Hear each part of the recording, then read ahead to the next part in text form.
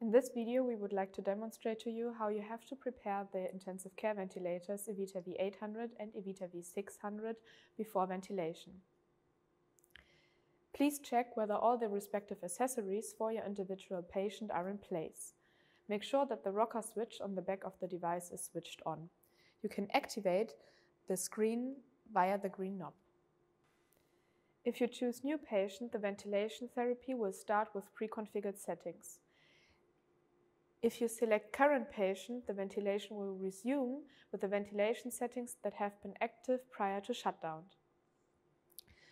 In an emergency, you can already hear quick start ventilation by selection and confirming the rotary knob.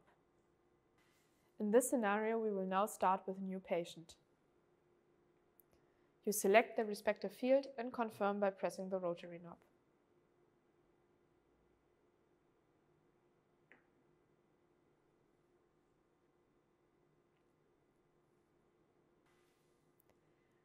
Due to different hospital requirements, the ventilator will ask you whether the system check and the breathing circuit check have been performed already.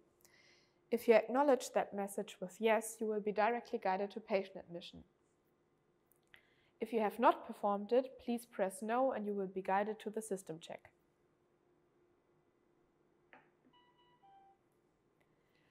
The ventilator will prompt you to perform the system check and the breathing circuit check prior to use. Before starting ventilation, the ventilator will guide you through the 3 steps of preparation. To initiate the system test, please select the respective start field and confirm with the rotary knob. You can directly follow the instructions on the user interface.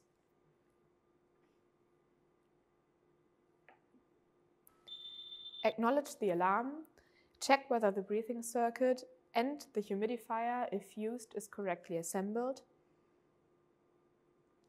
Perform the calibration of the expiratory flow measurement. If you use a neonatal flow sensor, you can directly calibrate that here. If you do not use a neonatal flow sensor, you can directly skip these test steps. Ensure that the test lung is correctly connected. Every 3 months, you have to calibrate the internal gas sensors. Now the system check runs automatically through.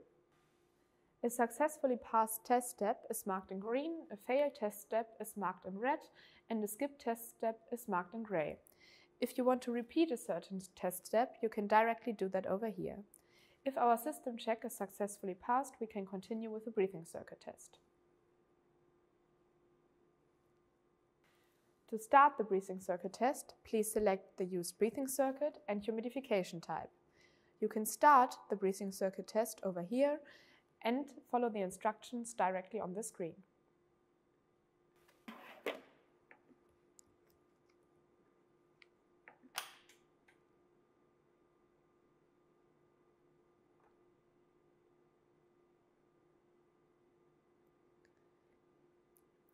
The breathing circuit test determines the leakage, the inspiratory and expiratory resistance, and the compliance of the circuit system.